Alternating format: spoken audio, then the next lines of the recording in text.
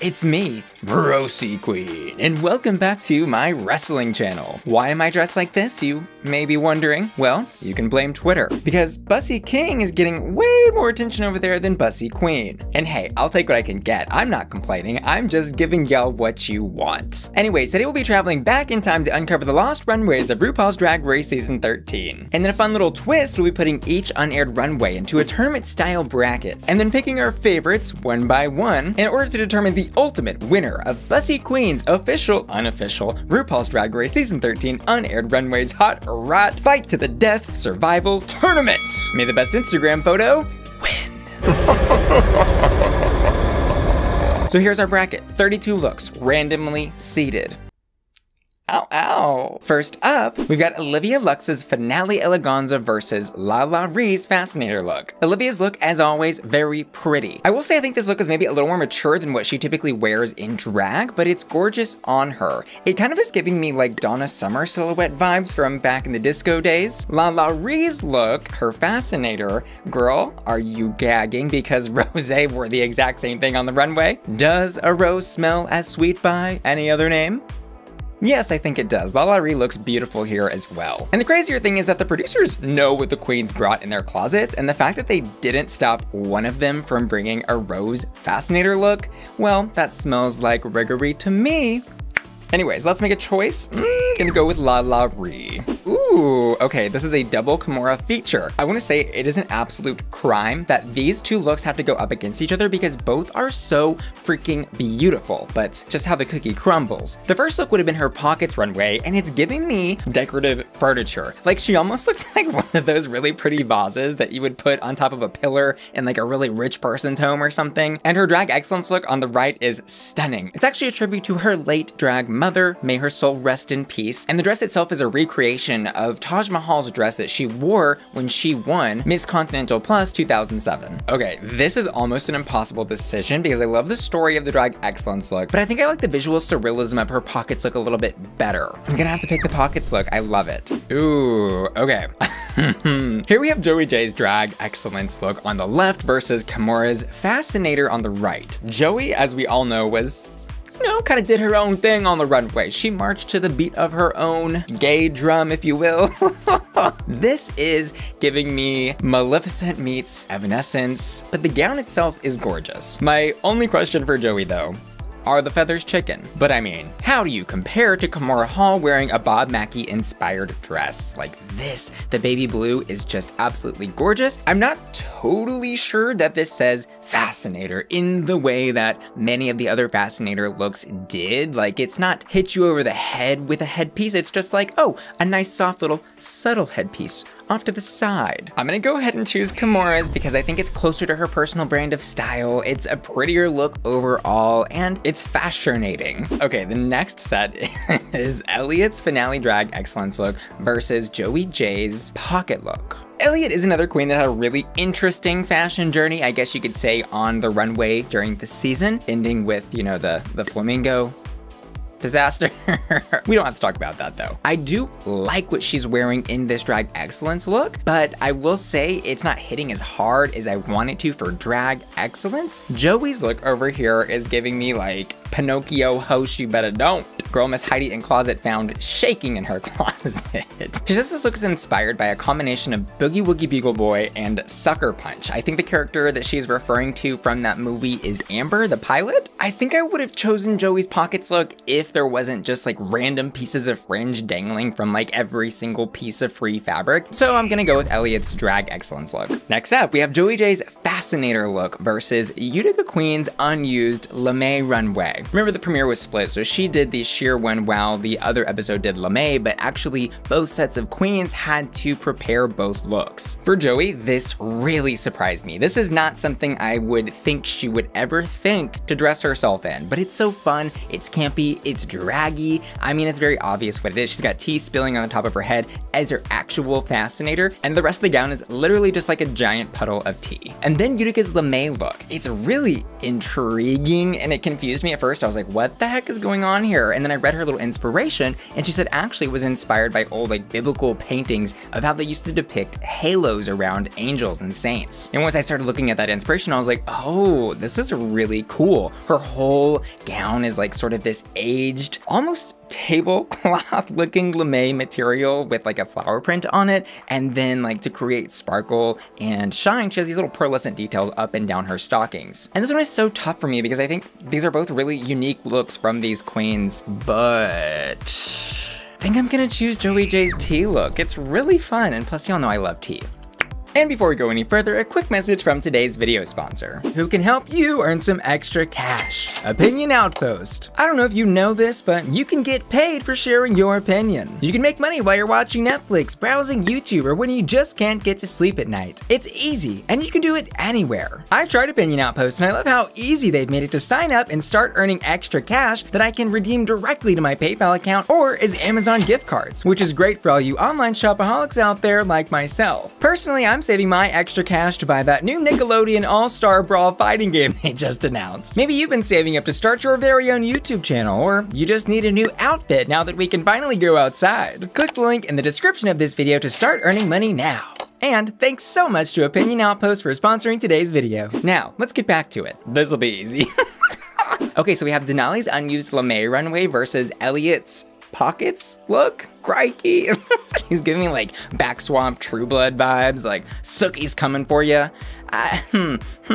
I don't really like that. And like, I think it's cute with the photo and the green screen background and stuff, but on the runway, I think this would have been very strange. Denali's on the other hand, oh my God, she looks like golden melting ice cream. Like she has no right to be looking this damn good. She's like the golden heat miser. It's almost like a quilt or sleeping bag type of material, and I love the silhouette that she's created with it coming off of the shoulders, but still with the exposed legs. It's very unique. Denali is a queen that came to slay on the runway, and I truly don't think that she got enough credit throughout the season for the amazing looks that she turned. So Denali, Shantae, you stay. Again, with the looks that Denali brought to the runway. Oh my God. We have her pocket looks here, which is like the little Polly Pocket doll, all grown up and ready to beat you up on the playground and steal your lunch money. She looks sickening. On the right though.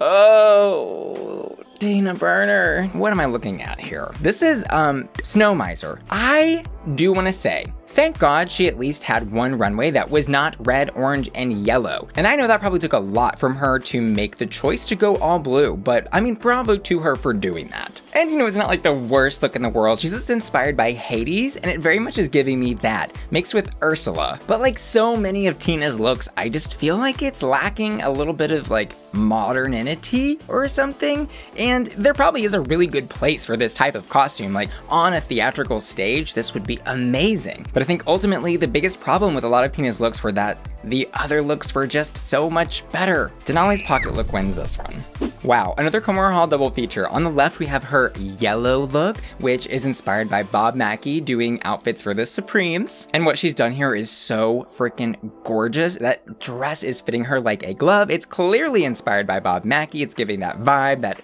olden, golden era of, you know, live performance and classic glamour that Kamora does so well. And fun fact, when she posted this yellow gorgeous runway on her Instagram, she also posted another yellow look showing off her nude body. It was intended to honor Asian and Asian American heritage, and on Instagram she wrote, "My intention is to show the beauty and diversity of our community. Not all Asians look alike, nor are all our experiences the same. As racism and hate crimes continue to rise in our country, we need to support and uplift one another more than ever." And against her yellow gorgeous look is her Lamé look, which I think is even more beautiful upon like closer inspection, because from far away you're just like, oh, sad tears of a fashion clown. It's gorgeous, it's beautiful, but it's not stunning until you get those finer details of the beading and the ruffles and the material that she used to create these pants and top. Like, it is so high fashion and gorgeous, and girl, like, bald is beautiful, especially when it's encrusted in rhinestones. I love the fake wig bald thing. Both looks are stunning, and like, how do you pick between Kamora and Kamora? I'm gonna go with the yellow gorgeous look. Okay, this is just gonna get tougher and tougher as we go deeper into these brackets. So we're in the second tier of that first side, and we have Lalari's Fascinator look versus Kamora's pockets. Ugh, both of these looks are amazing, but Kamora is just next level otherworldly beauty. I have to go with Kamora's pockets look here.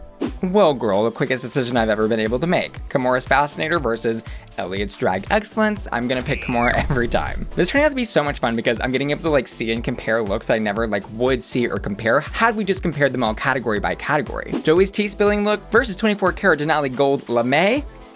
Denali.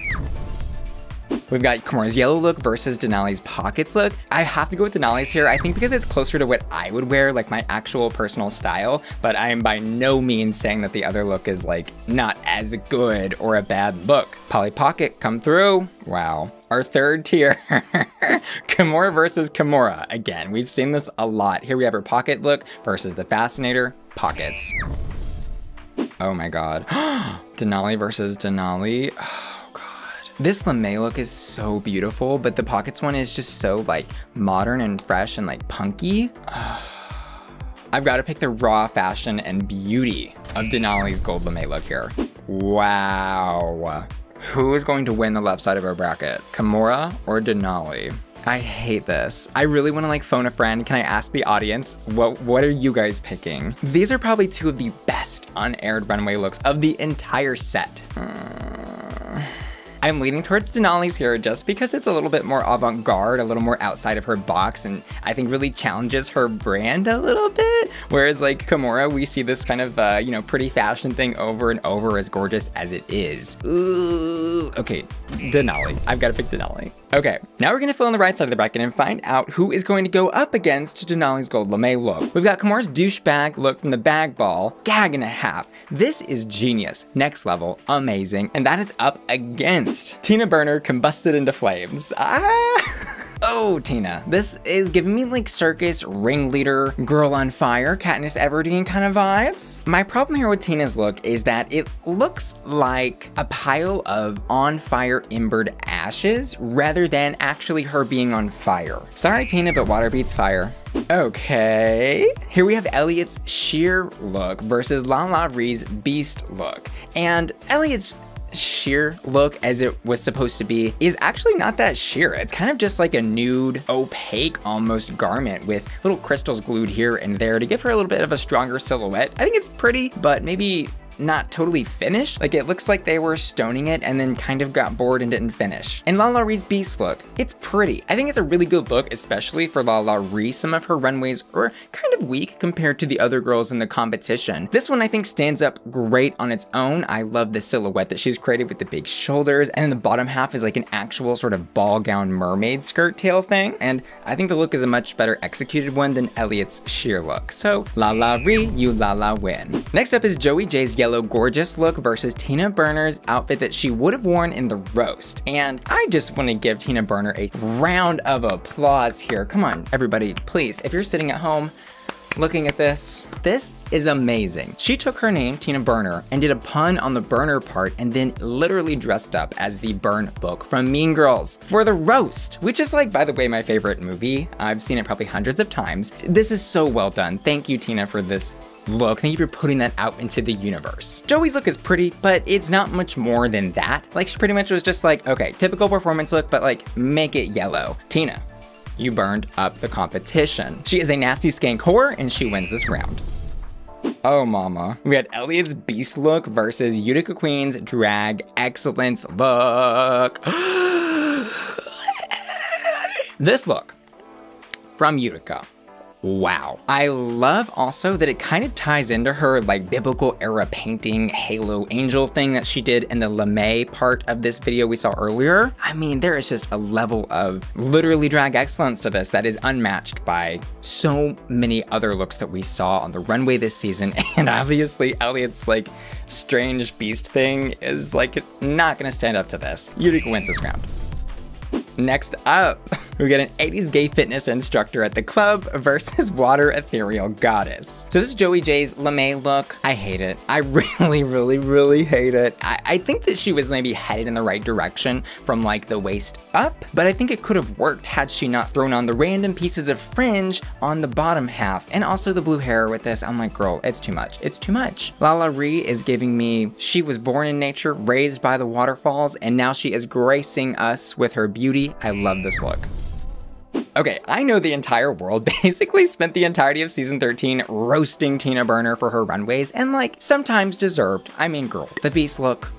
Really? That said, this look is really well done from Tina. Apparently the little rainbow scarves were supposed to somehow, I guess, rip off the tux part and then reveal to what kind of looks like the whole circus tent on her body, which is really fun because she challenged herself to do a reveal on the pockets runway and really went outside of the box here. I mean, nobody else thought of something like this. This is a good look from Tina. And Denali's drag excellence look, Aurora Boris Alakazam. She died. She was abducted by aliens, lifted into the heavens, and then like combined with alien spirits and then sit back down here on Earth to bless us with her beauty. Just look at this. Girl, you only get stuff like this once in a lifetime, okay? Denali, you keep this round. Okay, now we have Kamora's Beast look versus Denali's Beast look. These I think were actually some of the best Beast runways, and we were truly robbed by not seeing these on the runway, because the other ones, they were good, but like these are better. Denali's giving me like pregnant alien, maybe in the middle of having her baby or something.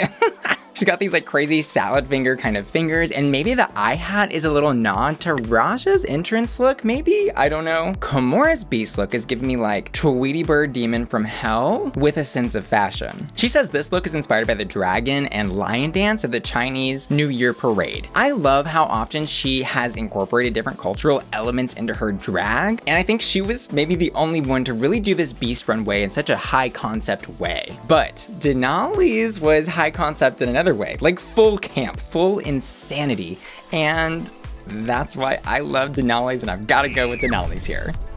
And finally, Kamora's Beat It versus Kamora's Roast look. Both looks are gorgeous, as they always are. Her Beat It look is giving me like first lady, but like she actually runs the country. The husband can pretend play in the office, but he's just a figurehead for this business bitch on the left. Look at her. And on the right, this is what she was supposed to wear for the roast. Which may not have even been very good for Kamora. Like, imagine somebody looking this effing beautiful is trying to roast you. I wouldn't even be able to pay attention to what she's saying. Like, I would just be staring at her, being like entranced by the literal beautiful goddess angel from heaven in front of me. I would forget to laugh. I don't think it would have been smart for her to look that gorgeous on stage for the roast, but I've got to pick it. It's an amazing look.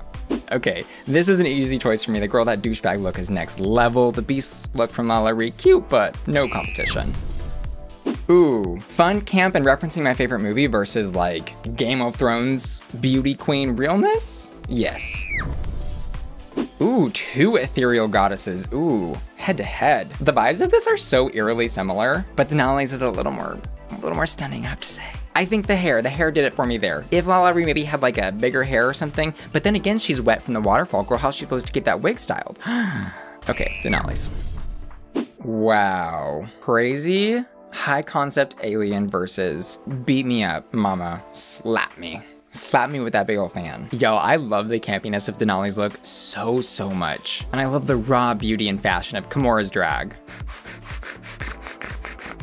I truly am a Denali stan at heart. I love this alien thing. Ooh. It's so crazy that a latex douchebag look in the shower, like the photo is literally her in a shower, versus this like cathedral insanity thing that Utica is wearing. How are they, like they're so high fashion, high concept, craziness. Y'all, the right side is hitting a little bit harder than the left side, okay? The decisions are harder here, the stakes are higher. I've got to pick Utica's. It's more stunning, I guess? Ooh, Denali versus Denali. I love this stupid alien look. Wow. Utica versus Denali. Who would have thought? Okay, Utica wins that one for me for sure. Oh, no question. Utica. Wow, okay. Utica wins. Oh.